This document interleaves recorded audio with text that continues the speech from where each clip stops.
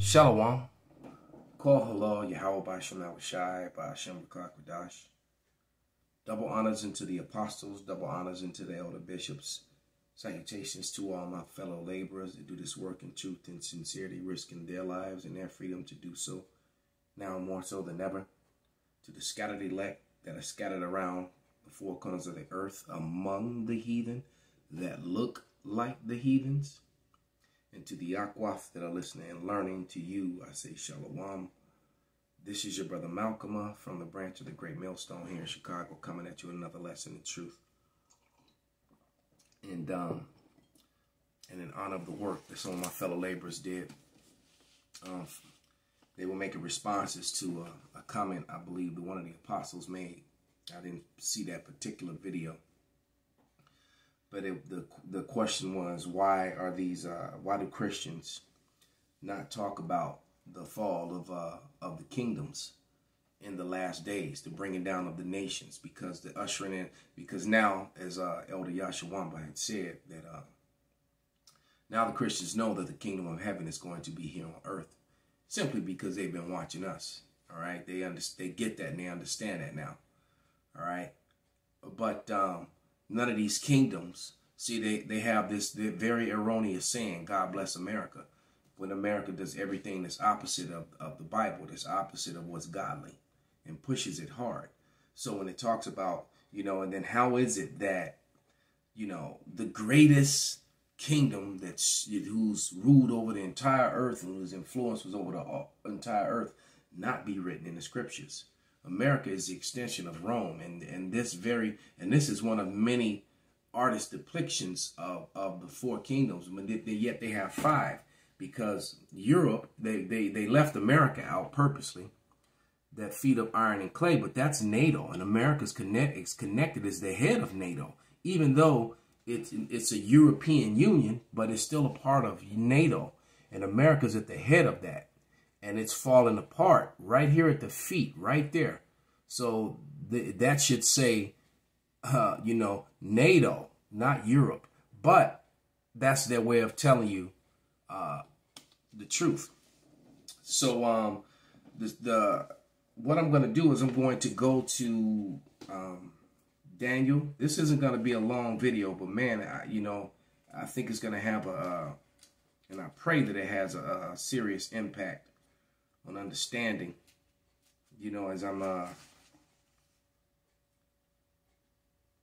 jumping on the coattail of these great works that the brothers have already done, and add this to it. But I'm coming out of the that Oxford Annotated Bible. Let me show it. All right, and it's a annotated Bible with Apocrypha, which pretty much lines up, it's pretty close to what the King James says, Standard Revised Version. And like I said, I still want the version that's not revised, the very first one. And I'm going to read Daniel 2:44, and then I'm going to read what it says in the notes, in the study portion, what the scholars wrote. And it's funny what they write and then what they kind of avoid, because after this, we're going to go to Isaiah 14 and 2. And then jump down to 12 through 16. Maybe I'll leave the 12 and 16 for another date. 12 through 16 in Isaiah. But this is Daniel 2:44. And it reads, "And in the days of those kings, the gods of heaven will set up a kingdom. The God of heaven will set up a kingdom which shall never be destroyed, nor shall its sovereignty be left to another people." So when it says it's not going to be left to another people, who's breaking down this vision to Nebuchadnezzar? Daniel is. And who's the God of Daniel? His God is the same God of Abraham, Isaac, and Jacob. All right, which is the God of the Israelites. All right, so the kingdom that's being set up is the kingdom of the God of Abraham, Isaac, and Jacob, and his people, the Israelites. So it's telling you right here, it's not going to be left to another people. Right? And it says, "And it shall break in pieces all these kingdoms, it shall bring them to an end." All right? "And it shall stand forever." So the tabernacle of David shall be set up, and it's going to stand forever. This isn't something that's happened already. This is something that's in the midst of happening now. All right, this is a prophecy that's in play. Okay, and it says, and it shall break in pieces all these kingdoms, and shall bring them to an end, and it shall stand forever. Now let's go down to the notes.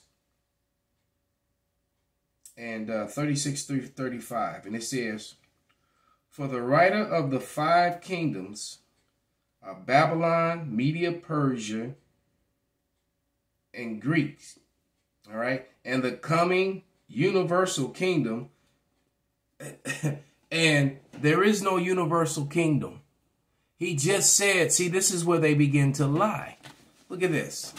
He says, they wrote in here, you see that right there, and the coming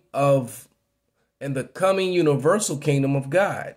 Then it lies and says that the declining kingdoms was divided, was the Seleucians and the Ptolemies. Yeah, that was true, but Rome was reborn.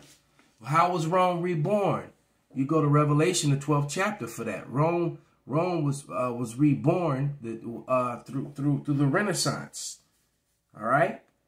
America, you know, is basically the rebirth of Rome.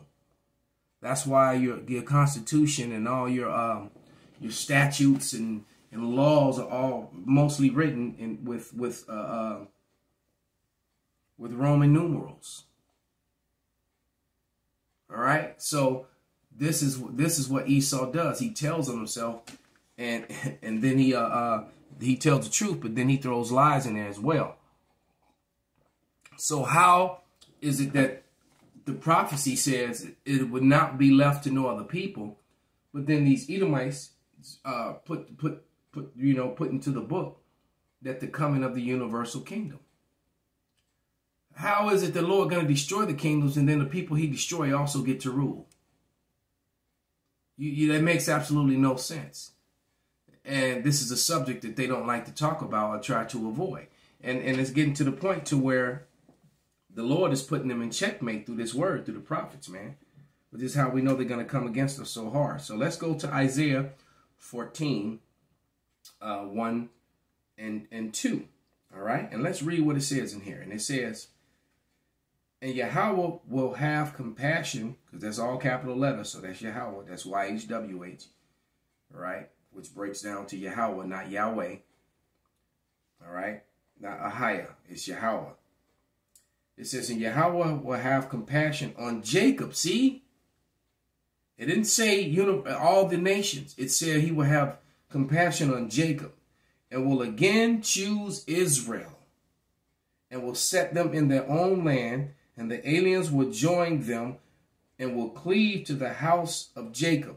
And the peoples, ooh, I love the way this one is written. The aliens are the Israelites. The peoples are the heathen nations. And that's clear if you have understanding.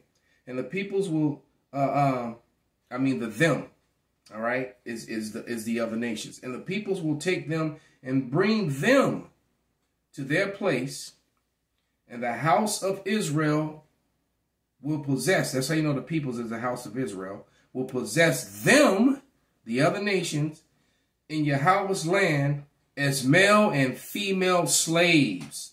And they would take them captives, whose captives they would take those who were their captors and rule over those who oppressed them.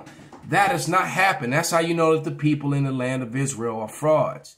Because the Israelites will, when they go home, they will have dominion over the whole world, and they will take back those who sent them into slavery. They would make them slaves.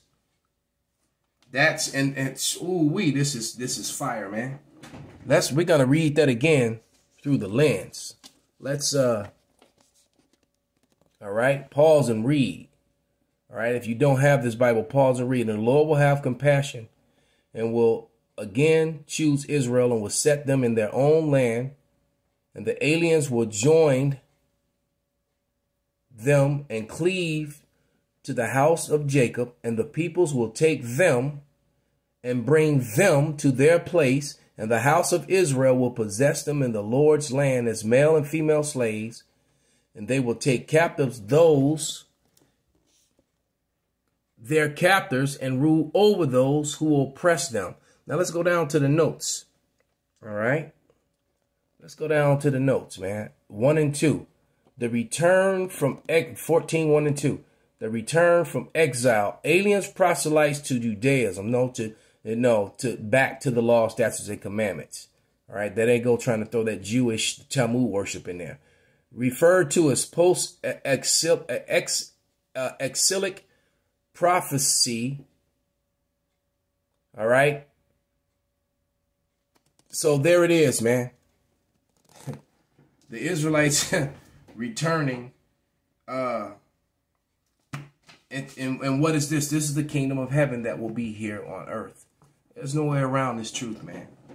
So with that, I want to give all praises, all honor, and glory unto Yahawah, BaHaSHam, YAHAWASHI, BaHaSHam, QADASH, YAHAWAH, Shalom.